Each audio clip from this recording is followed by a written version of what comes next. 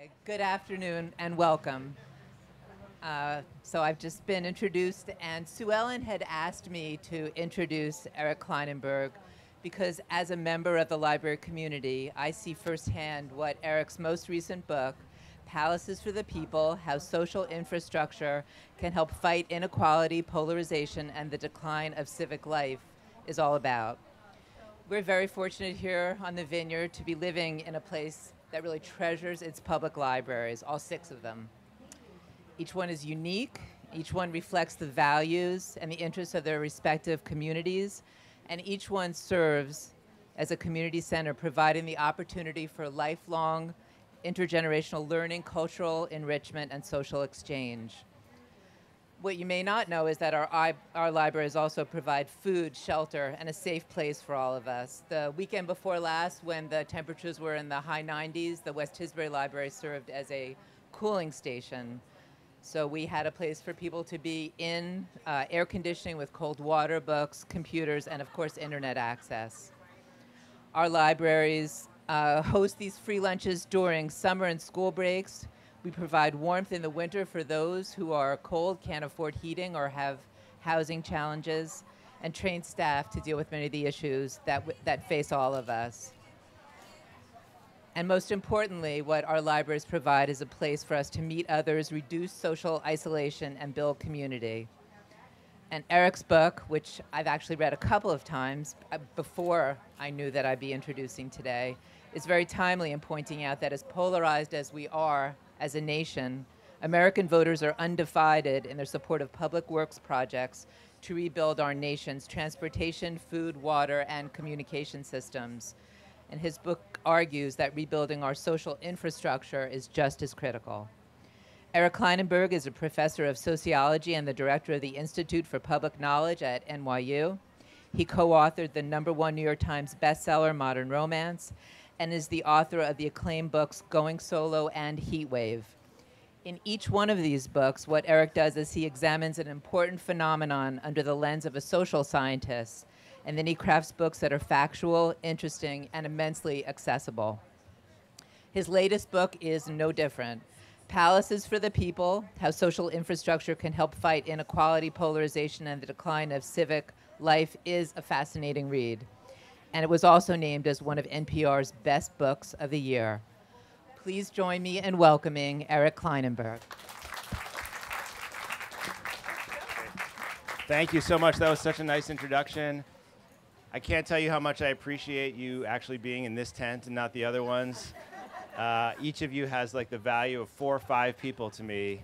And it's really important you're here because I brought my son for the first time on my book tour to come see it. And got really nervous that he's going to leave now because he made me promise I wouldn't talk about him when I got up here. But the last thing you want is for your son to see you give a book talk to an empty tent.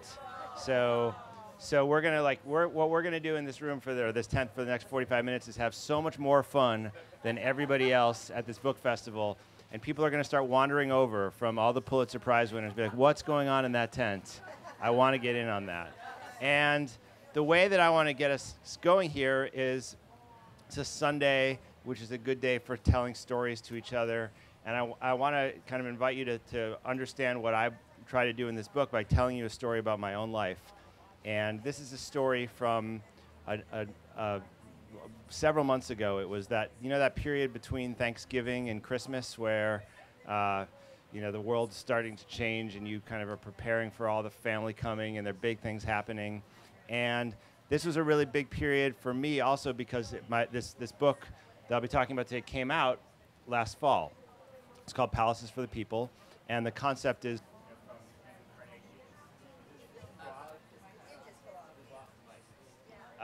can you hear me if I yell? Is that better? If the mic is back. Okay. So this is a book. It's Palaces for the People. This title comes from Andrew Carnegie. It's his view of what the library is, right? This kind of special institution that lifts people up and is very generous with them. And I was on book tour for a lot of the fall. I was traveling a bunch, and it turns out that when you're on book tour and you're an author, if you're married, if you have a family, this might be news to some of the men in the tent here, but this takes a toll on everybody when you're gone for a long time. And there's all this work that has to happen for the house to work well, right? And when you go away for a long period of time, that typically falls on your spouse, right? And so I've been gone for, I've been traveling a bunch. And my wife, who's also a professor, also a writer, and does 25 other things, was suddenly in charge with all this stuff at the house. So she was like, me being gone really was putting a toll on her. And so I owed her something, and I owed her a lot.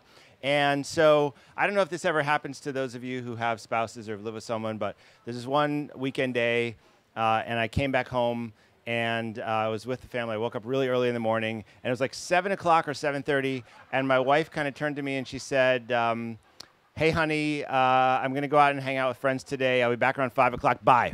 And she closed the door, and she was gone. Like, she was gone, and she was not coming back for many, many hours. And like I said, this is completely acceptable. Like, she had more than earned it. I was deep in the hole.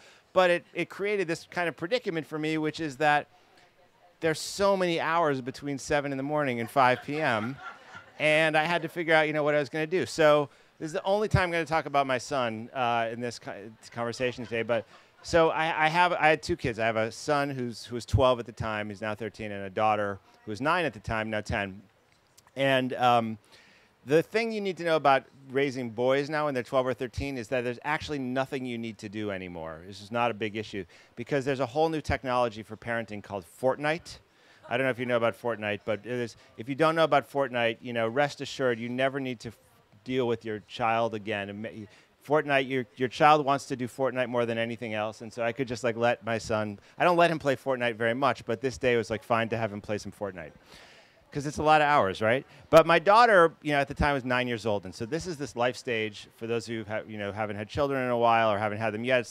It's a lovely life stage because they're kind of smart enough and engaged enough and know enough about the world to talk to you and have great conversations, but they also still want to hold your hand and walk down the street with you, right? So it's this kind of sweet time, and I had to do a bunch of stuff with my daughter, and she's pretty picky about what she wants to do. So as it happens, I had just read this article in the New York Times that came out, a few weeks before about the new concept in retail in the United States called the Amazon 4-star store. Do you guys know about the 4-star store?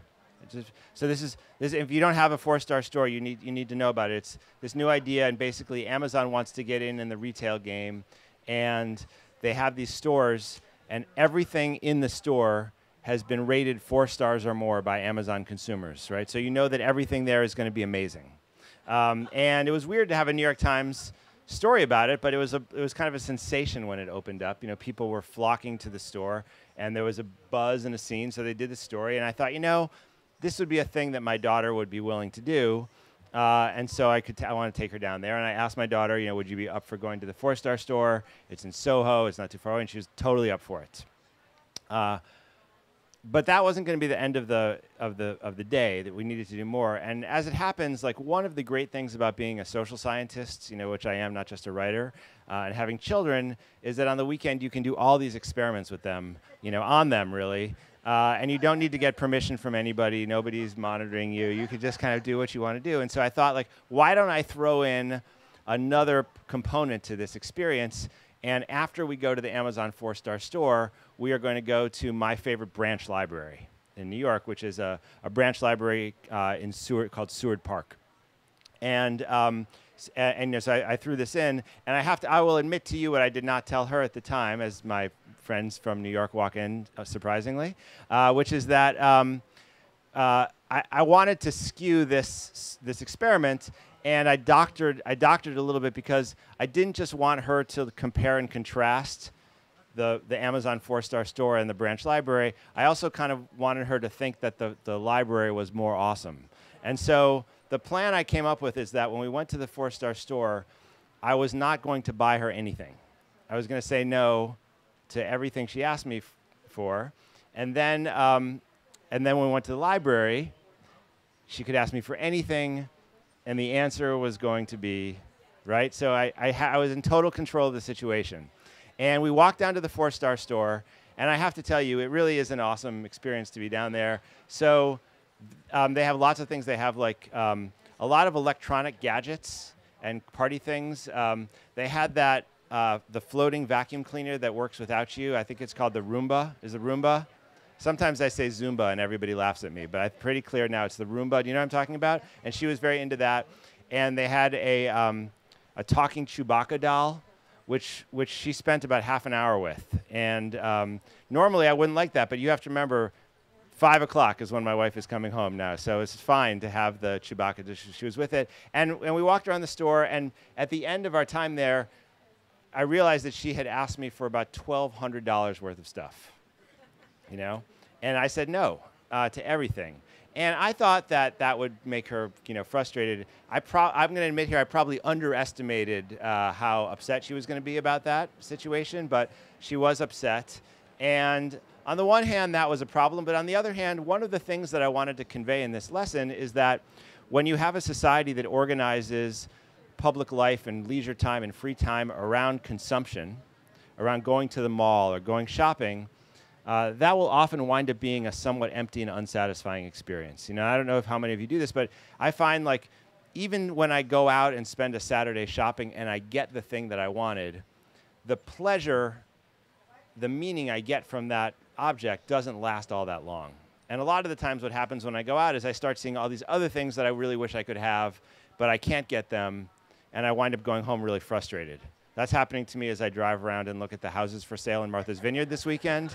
But we all have our struggles in life. So I wanted her to have that. Now, she was maybe slightly more upset than I had expected, but it was fine. Basically, we pacified the situation. We came out of it, and she was ready to go on to the library. And so we started walking from Soho to Seward Park, which is in the Lower East Side of New York City. Does anyone here know the Lower East Side of New York? Okay, not everybody, but the Lower East Side is like the classic American immigrant neighborhood. I mean, now maybe Jackson Heights, but it's the iconic American immigrant neighborhood. Lots of tenement apartments, and was once very Jewish and Russian, now very Asian and Latino. So it's kind of like when you walk in the Lower East Side, you really feel that part of the American experiment. That's so important, which is the city as a place of incorporation. But also, this came up yesterday in our conversation a bit, the Lower East Side is a place where there's a lot of gentrification. Is that a thing that you think about gentrification? So like, if you're the kind of person who wakes up on a Saturday morning and you think to yourself, where today could I find a $12 ice cream cone, at a place where the only flavor is salt? If that's what you're like the Lower East Side is where you want to go.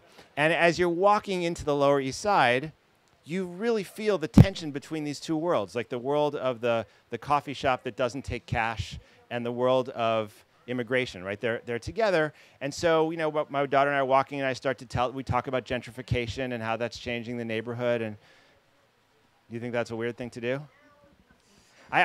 Whenever I describe this story, someone gives me this kind of judgy look, like, you're crazy to do that. But it's fine.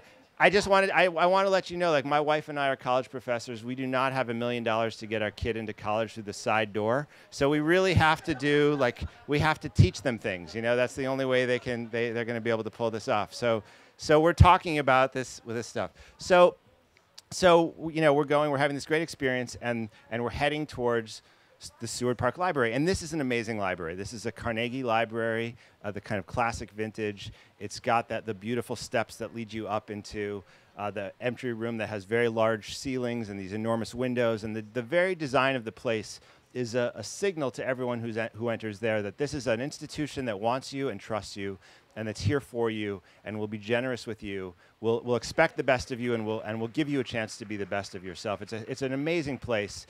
And I could see it off in the distance, and we got about 100 yards from the front door, and I realized that this brilliant plan I had come up with was about to fall apart. And the reason is that outside of the library, there was an enormous metal gate, and on this gate there were 2 locked padlocks, and the thing was closed. And I had to scramble, right, because this was not part of the plan at all here. And I turned to my daughter and I said, why do you think the the library's closed. And she said to me, Dad, everybody knows the library's closed. It's Sunday, you know? And you know, like I had just written this book where I spent every day for a year going to branch libraries. So the researcher part of my brain knew that the library was closed on Sundays, but the father whose wife was away until 5 o'clock in the afternoon was desperate for that library to be open, right? I needed that library there. And so I said, you know, well, you know, why do you think, why do you think it's closed on Sunday? And she said, well, Dad, because Sunday's a religious day, you know, people go to church. And I was thinking, well, you know, it is the Lower East Side of Manhattan. That's not really a thing here. But the real thing I was thinking about is you know, actually, like, Sundays used to be the busiest, most popular day for the library in all of New York City until not too long ago, because Sunday is the day when you wake up and you're looking for something to do with your family and you want to be with your neighbors, and you know, you don't want to just shop. You want to go and be together, you know, in a place that's got a place for you to sit down and a book for you to read and things for your kids to do and programs and community, something like that, right? So Sunday was very popular. Why is it that the library was closed on Sunday? It's not because there's a line in the Old Testament that says, you know, and on the seventh day thou shalt close the libraries. You know, that line does not exist. It's because we have so dramatically slashed the budget for libraries and things like it that we think of those kinds of programs as luxuries. And in fact, there's lots of places in New York where you're lucky to be able to get into a library on a Saturday. And you used to be able to get into a library until late at night, and now you can't get in after 8. You know, and in some places 6, because and we're lucky in New York City compared to places that are slashing the budgets for libraries and closing them down altogether. In England, they're selling them off for real estate. So it occurred to me as I was talking to my daughter about this experience and processing it that libraries really matter because, you know, not because they're places for books, although they are, and not because they're places where we learn things, although we do. They matter because they have become one part of what I've come to think of in my work as our vital social infrastructure. And that's a really wonky concept, social infrastructure. It's not one that you probably were talking about at breakfast this morning. But it's the big idea in my book, and I want to explain it to you. But by social infrastructure, what I'm trying to say is that in the same way that there's an infrastructure that makes the circulation of water or power or transit possible, so too is there a set of physical places and organizations that shape our capacity to engage in social life. And when we invest in social infrastructure, when we take care of it, when we design it well, when we maintain it, we generate all of these, you know, positive benefits that can actually be quite profound.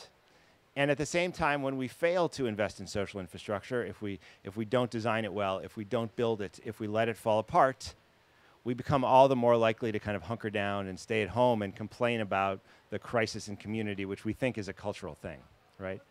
So to give you just one kind of example of another kind of social infrastructure, not just the library, but think about the playground, which is a fairly new invention, you know, the idea of a playground. It's a pretty new thing. In fact, Seward Park in New York sits in the first municipal playground in American history. If you've had children, again, this will be the last time I talk about children in this conversation, and then you can leave, and you know, it'll be fine. But try to come up with a number in your mind about how many relationships have started in the last 100 years of American life because two families happen to go to the same playground that's in their neighborhood around the same afternoon. Like you've got two mothers or fathers or grandparents or caretakers who push the same set of swings around the same time and day, often enough that at some point somebody has to get off their phone and confront the other person, right? And you strike up a conversation, and you see that person often enough, and at some point you get a call and they say, you've got to come and do this or take this work thing that's going to take 20 minutes. And you say to this person who is kind of a stranger, would you mind watching my daughter for a few minutes on the swing? And you can do that because you share this place together. And next thing, there's a play date, you know, and then the families get together. And you know, it's my view that community happens, the thing that we're all chasing in life, this connection. It happens because there are these small incremental things that start in a playground, right? They start in some gathering place. So think about the relationships that happen that way, and then think about the consequences of living in a neighborhood that has no playground where you can go at all. and how much less like you are to build something like that. That's social infrastructure. And it turns out that this is a concept that's been in my mind for a long time. The first book I wrote was a book about a heat wave in Chicago in the 1990s where more than 700 people died in a heat wave that lasted just a couple of days. It was a true catastrophe that very few people remember or talk about, but actually has real significance. And I was just starting graduate school at the time that the heat wave happened, and I grew up in Chicago, and so I was curious about it, and I started looking at the event. And one of the things I did, actually all sociologists kind of have to do this before they start doing anything. I made a map, and I just wanted to look to see kind of where the action was, who died and where were they. And it turned out when I looked at the map the first time, it was the most predictable map in the history of social science. It was like the neighborhoods that suffered the most in Chicago were the segregated, impoverished, vulnerable African-American neighborhoods on the south side and the west side, and everybody knew those places were vulnerable. Scientifically, it was the least interesting thing in the world to find that those places, were vulnerable. Politically, it raised some big questions. Since we knew that, why didn't we do more to protect those places and people? But scientifically, it didn't look that interesting. But then I kind of turned the microscope lens a little bit more and zoomed in, and I noticed this pattern that no one had really seen before, and it's really changed my life, having seen this pattern. What I observed is that while it was true that the map of the heat deaths kind of were in sync with the map of inequality in Chicago, there's something much more interesting happening, and that was that there was a bunch of neighborhoods in Chicago that looked demographically on paper like they should have fared catastrophically badly, and did. But there were also a bunch of neighborhoods, and this is what no one had seen, that demographically were pretty much identical to the neighborhoods that fared very badly. In some cases, they were separated by one street from a neighborhood that did very badly. But instead of having lots of deaths, these places turned out to be the safest places you could be in the entire city of Chicago. Safer than the Lincoln Park in Old Town, which is where I grew up, safer than the Gold Coast. These were literally what we call now the most resilient places in Chicago. And they were 99% African American and very poor, and nobody saw that coming. And the question was why? What made one place so vulnerable and another place so capable of surviving, given that they had the same people and were separated by a street? So I started to look really closely, and the thing I observed, and I'm going to just kind of use you all as props since you were so generous enough to come to this tent. Imagine like you've got this neighborhood here. We're going to call this neighborhood Englewood. And what's happened in Englewood in the decades leading up to the heat wave in the 90s is that a place that once had 120,000 people living in it has been shelled. It looks bombed out. The big industrial employers left, the banks and the grocery stores, the commercial sector left. People started to leave, families got broken up, and what was left behind is a community of about 50,000 people. And there's lots of abandoned properties, abandoned houses, empty lots. The lots have debris and trash, weeds, they're blights. The sidewalks are broken down. There's not enough kind of political power collectively here to get the city to come and do things, so the place gets neglected. And what happens if you live in Englewood is you learn to survive by taking care of yourself and the people in your family, who live with you. But a lot of people are away.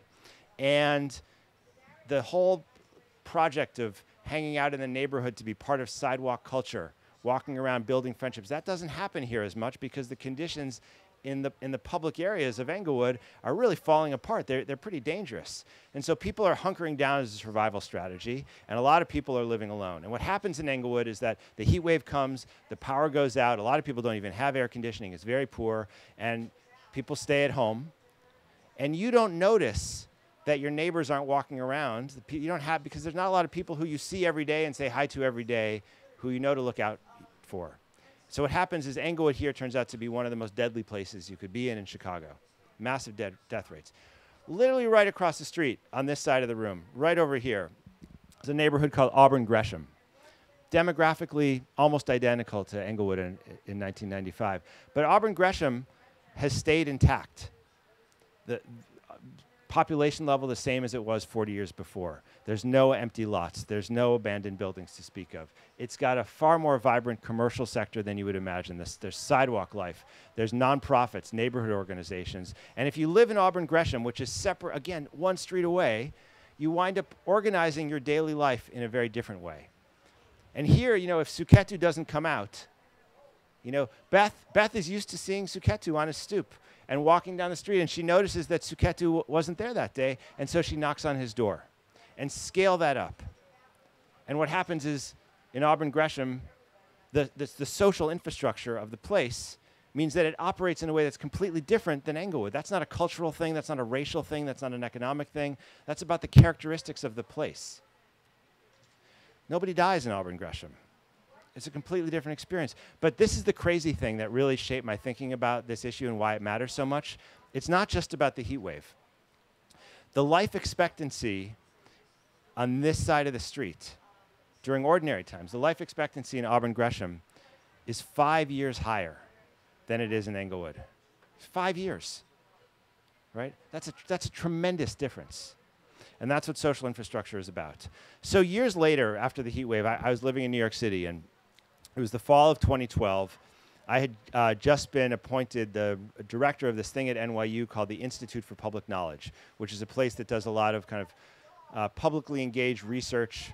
We have big working groups. We do a lot of events. And when I became the director of this institute, I announced that the big focus of our work was going to be climate change and the city. And 1 month after I took over that job, Sandy happened. How many of you guys remember Sandy? Or how many of you feel like you were touched by Sandy in some way, like it came? Okay, so Sandy hit, and Sandy really touched us in Manhattan, it touched us in Lower Manhattan. We didn't have power for 5 days. NYU was out of power, and when the power came back on, I sent an email to everybody, and I said, we're going to meet at the Institute today. If you're interested in doing anything that will help us figure out what's going on with this city right now, please show up. And lots of people did, lots of faculty and graduate students and staff, and we started doing all these projects to make sense of climate change and Sandy and the future of New York. And I started writing articles. I wrote a long piece in the New Yorker about adaptation and about social infrastructure and why the city had fallen apart in the way that it did. And one day I was sitting in my office, and I got this phone call from the Obama administration. You guys remember the Obama administration? Does anyone here remember them? Yes. Feels like so long ago, doesn't it? I like to think of that as the age of reason.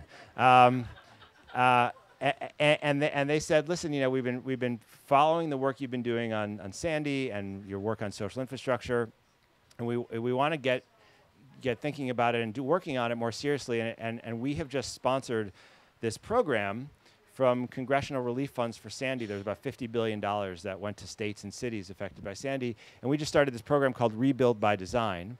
And the idea was that we want to have an international design competition to get the world's best architects and landscape architects and engineers thinking about what it means to build 21st century infrastructure. And that was a really exciting opportunity to do that, and it was kind of a surprising thing to get.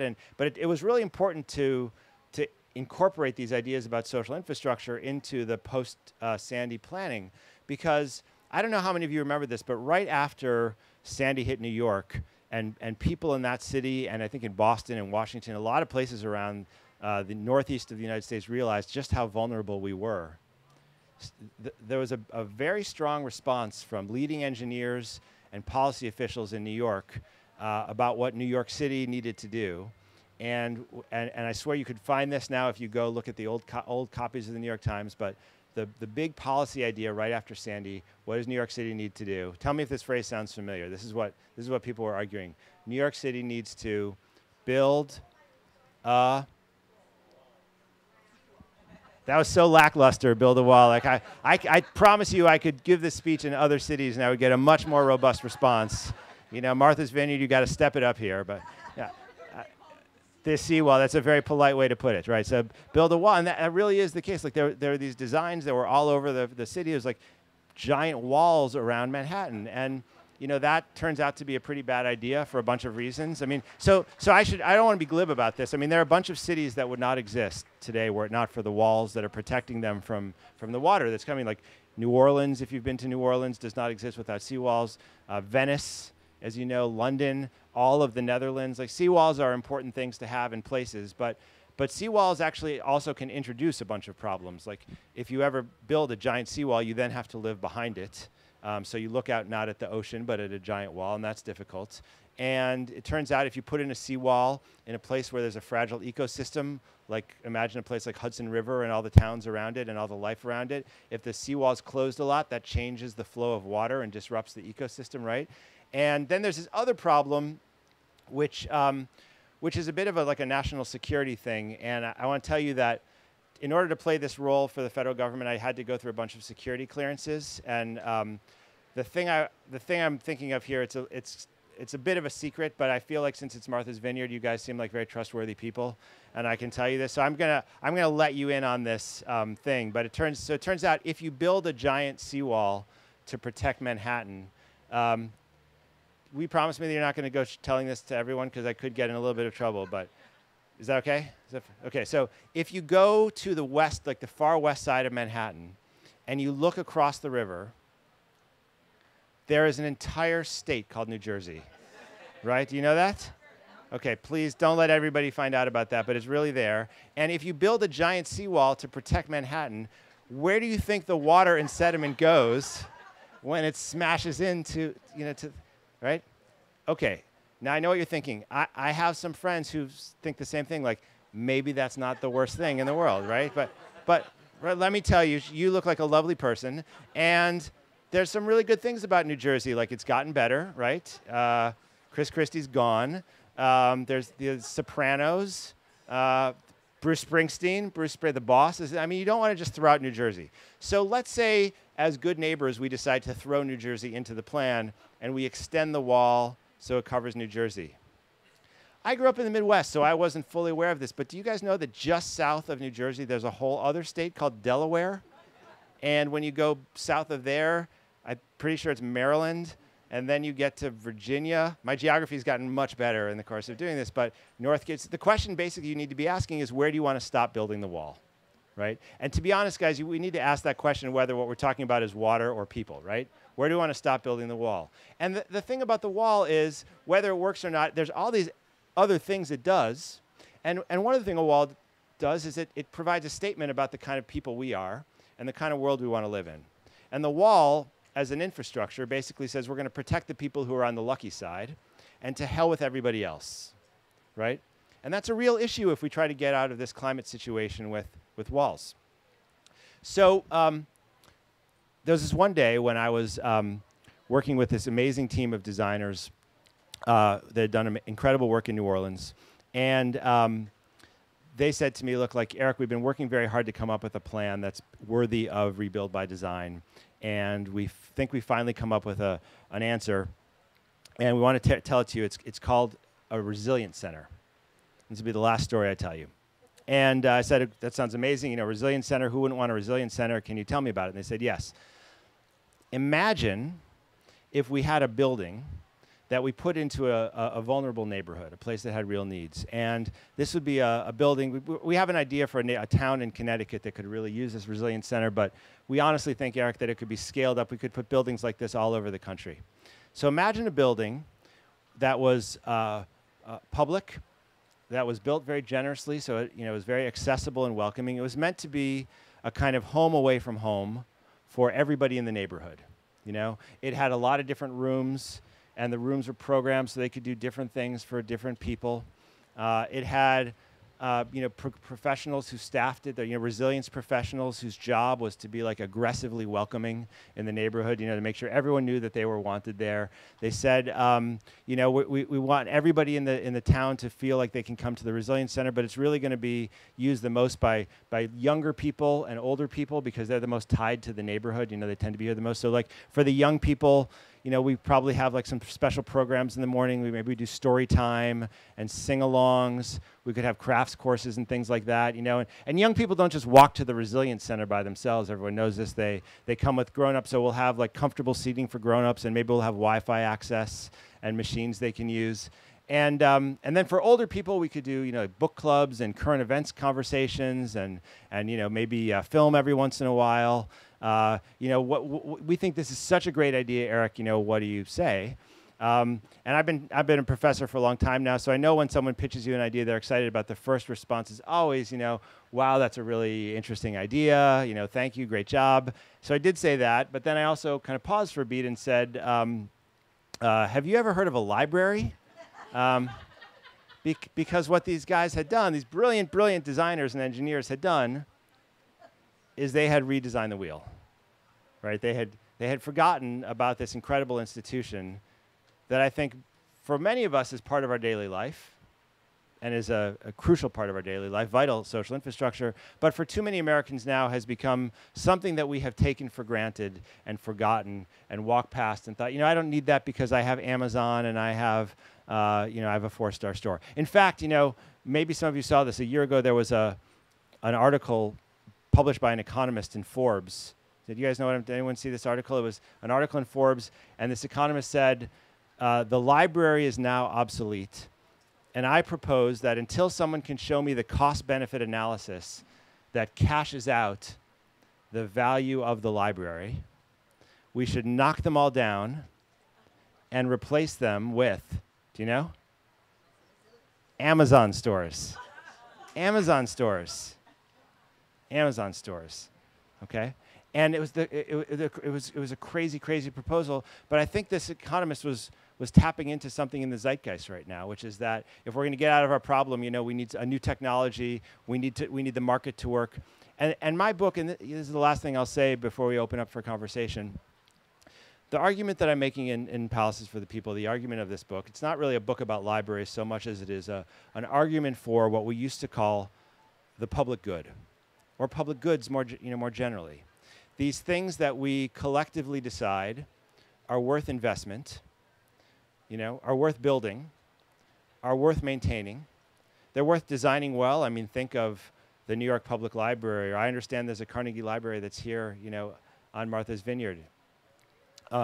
Think about the Boston Public Library. I mean, think about some of the great facilities that we built, the Central Park, around the country that have fundamentally shaped our daily lives and created opportunities for us to become the kind of good society that I'm guessing people who are here at this festival feel urgently like we need to do once again. And the reason I make this argument is because I fear that in our rush to find something new and to disrupt things, or in our rush to throw out some things that aren't working so well, we have begun to overlook and neglect some of the most amazing institutions that we've already built. And we failed to invest in them so that they can update and renew themselves and become more and more relevant. The library is a very dynamic institution, and in some places it's really working well. But in too many places, the libraries and the playgrounds and the central parks and the public schools, the public goods and social infrastructure that made this country work well once, have fallen apart. And it's my argument that if we're going to get out of this horrible mess that we're in, and it really is horrible and it really is scary, yes, we have to do the right thing in the next election, but that's just going to be a temporary thing unless we get back to the foundations and start building up our democratic culture at the foundations. Thank you very much.